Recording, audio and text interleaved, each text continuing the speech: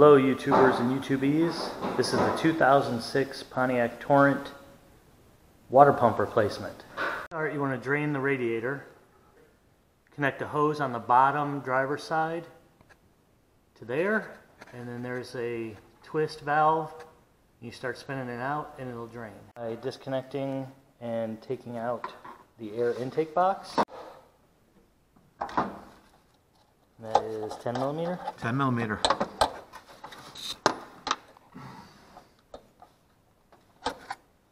Pull up on the box to get it out of... There's rubber mount over here. Rubber mount. Yeah, rubber mount. Box is out of the way. You will have access to your belt. The tensioner is down there. What I like to do is take a picture of the routing of the belt, just so you know how it goes back on. Leave the belt on to put tension on this pulley here, so you can remove these 4 bolts and then worry about taking off the belt off the tensioner. It's really buried in there. Move these 4 10 millimeter bolts off the front pulley with the belt still on to keep tension on it so they come out easier. Next, after you get the pulley off, you got 5 8 millimeter bolts to go around the outside of the water pump. Bolts going around the outside that are 8 millimeter out. There's a little tab right here on the water pump. You put a screwdriver in there and you can pry it out, just like so. Just like downtown. It comes out and there's your water pump. Look how pretty.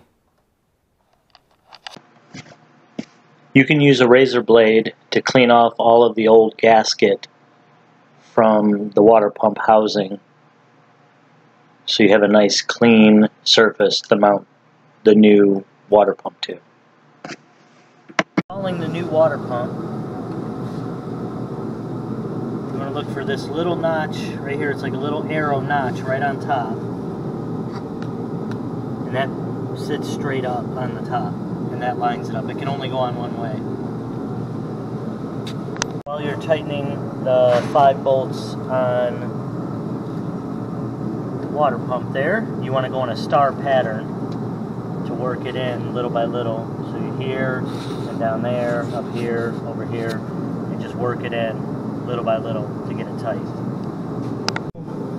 Water pump in place, and you put the pulley on. Make sure you try to spin it, so make sure it spins freely.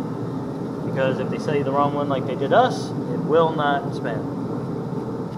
Next, put your serpentine belt back on. Refer back to your pictures that you had taken in the beginning for routing.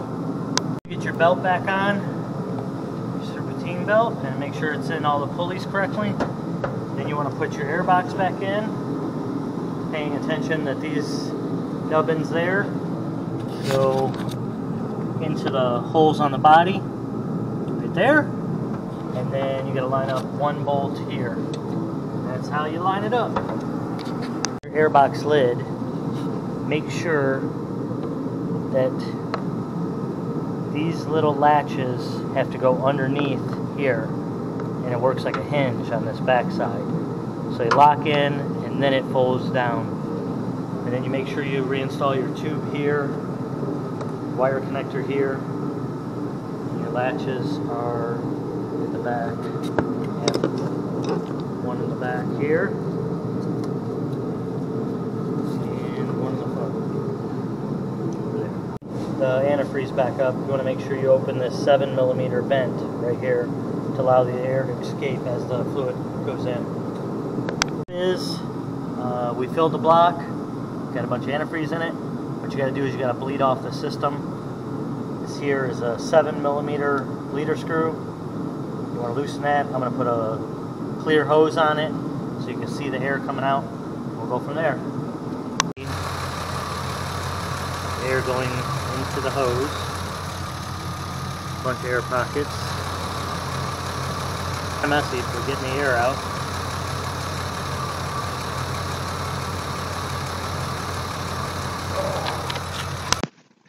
This process can take upwards of an hour, Just let it run until you see no more air going into the tube.